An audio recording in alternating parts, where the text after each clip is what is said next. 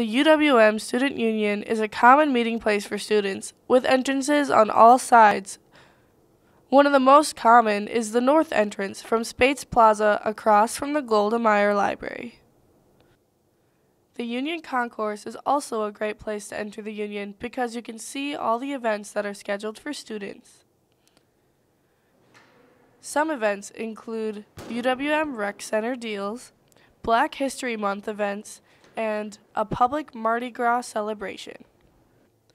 Located near the southeast entrance, The Grind is a popular coffee shop. It always has a long line of customers, so make sure you get there early. Yep,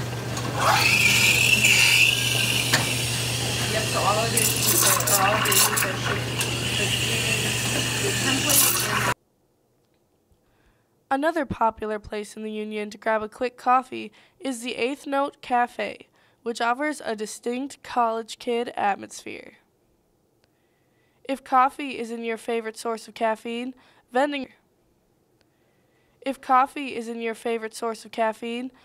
machines are scattered throughout the Union. We found this soda in the Union Station.